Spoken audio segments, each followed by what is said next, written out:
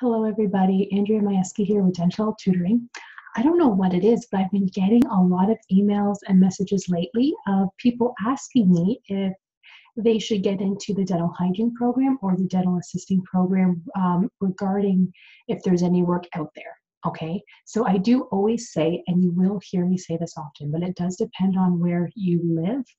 I live here in Kitchener, Ontario, so I can only speak for Ontario pretty much as a whole.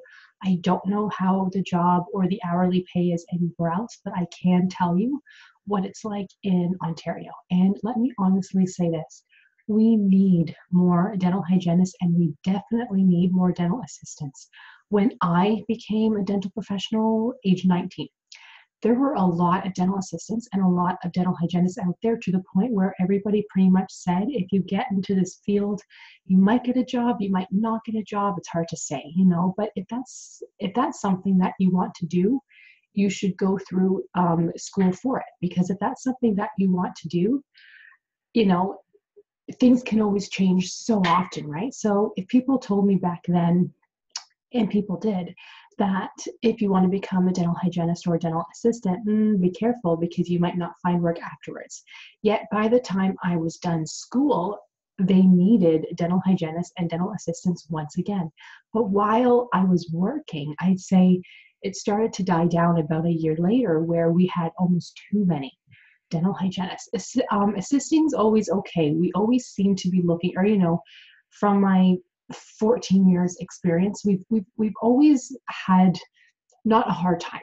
I should say assistants have always been able to find a job somewhere, but it is hygienists mainly where it's hard to find a job. It's hard to find a good job, whatever. But don't listen to people that might tell you, oh, well, you shouldn't go into school for this because you might not find a job. You know what, guys? It doesn't matter because things can change so often. But right now, we need hygienists and we need assistants. Currently, the one office where I'm working in, we've been looking for a dental assistant for like a month. We've had maybe 2 resumes, maybe 3. That's it. And the resumes we have gotten they're not a right fit for us. So even if we wanted to pick one of those dental assistants, they're just not a right fit for us. So we wouldn't hire them anyway. But we're starting to get desperate. Like we need a dental assistant. And hygienist is the same thing. It's like there's none out there.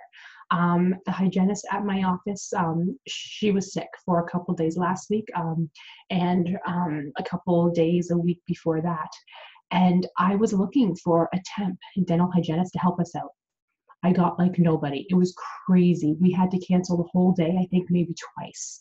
So we really need dental hygienists. So the good news is, if you're looking to be a dental hygienist or a dental assistant, you should do it because you will be paid like premium to help people out. Honestly, gone are the days where people would try to lowball dental assistants and dental hygienists because they know that, well, if this person says no to that hourly rate, the next person might say yes.